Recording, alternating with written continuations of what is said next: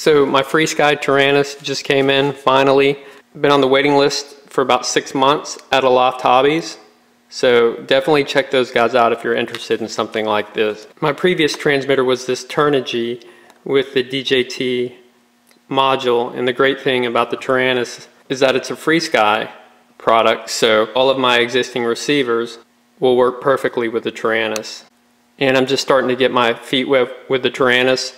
I'll be sharing different things as I learn them, but I wanted to start off with just the simple binding procedure, because obviously we need to be able to bind before we can get to the fun stuff.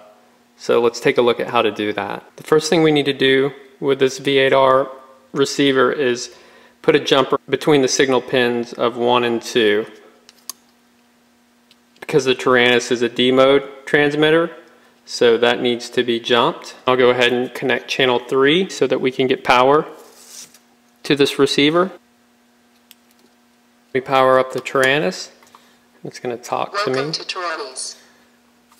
Now we're ready to go. If you're not aware, this runs OpenTX, so I'm learning this as I go, but OpenTX is pretty amazing. So what I'll do is I'll go down here and create a model, and we're going to go ahead and go into the settings for that model, and this is page 2. Okay, for model setup, I'm going to press the plus button. We're going to go up from the bottom, and you can see that it's in D16 mode. Now we want to change that to D8 for our 8-channel V8R receiver. I'm going to hit enter, and then what we'll do next is I'll scroll down and you see this bind option, which is a little different. If you're from the Turnigy world, you normally have to push that button on the back of your transmitter. Well, in this case, I'm just going to hit enter, and now we're in bind mode. Now with the transmitter in bind mode, I'm going to power the receiver. Okay, our receiver's powered up. Now you'll notice the fast blink, which says that we are binded together. So I'll go ahead and just hit exit. We'll go back to the main menu. I'll power down the receiver, and I'm going to go ahead and remove this jumper. And then I will power the receiver back up.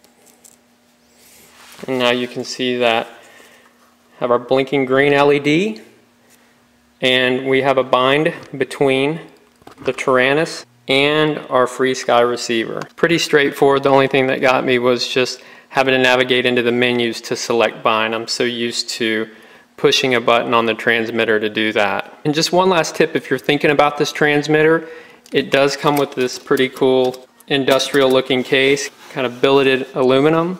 And the cool thing about it is if you order it from Aloft Hobbies, you have the option of ordering the Taranis with the case at no additional fee. The only thing they say is you have to pay a little bit extra for shipping because it's obviously a little bigger. So just wanted to point that out if you're thinking about it. This comes with the case, transmitter, receiver, charger, and a neck strap. And at the time of the video, all that for $200, 16 channels, tough to beat. So hope that was useful. I'll continue to share my thoughts as I learn more about the Taranis and OpenTX. And until next time, thanks for watching.